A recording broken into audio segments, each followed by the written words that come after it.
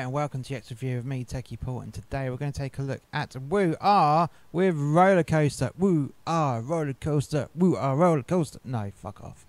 Let's get started.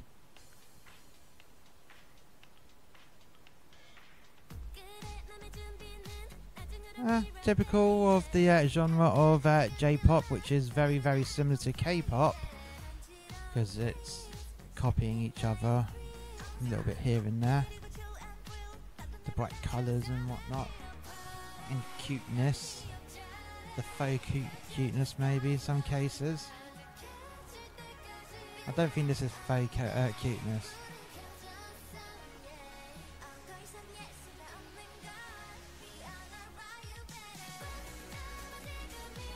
Yeah, nice big dance bit, like always in this genre.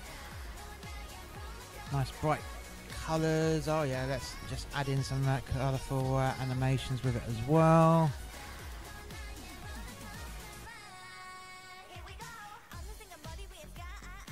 Followed by a little bit of rap on a little breakdown.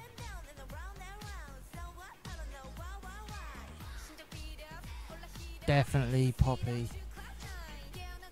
Could they get away with doing this song over here? I think they could. I think music companies need to be a bit bolder and try and get some of the stuff on the radio to be fair. But then again, I say that we need to get a bit more Norwegian black metal and even some folk metal on mainstream radio. Not going to happen though, is it? Too fringe. I'm surprised they didn't do massive dance routines in their roller skates. I mean, they got the dance routines here, but not in the roller setting. What a waste, really. Maybe they can't roller skate.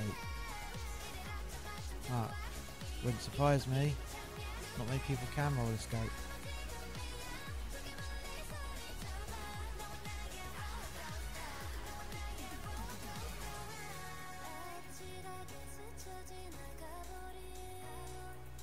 Right, so vocally, yeah, they're all good. They're all good.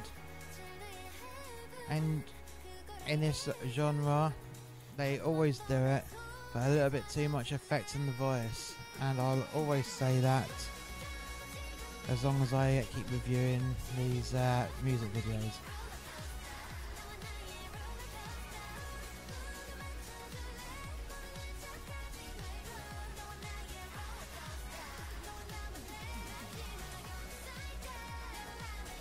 Now the question is, do they have longevity? Will I come across another Woo-ha, not Woo-ha,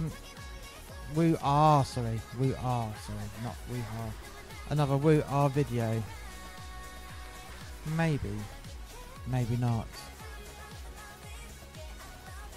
We'll find out though.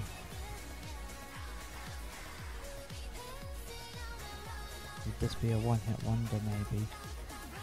Was it even a hit? I don't even know. But it's a nice upbeat song nonetheless. If you've enjoyed today's video, please hit like, subscribe and share. And if you haven't already done so, why not check out more content from musterxmedia by clicking the link in the description below. And I'll catch you next time. Bye for now.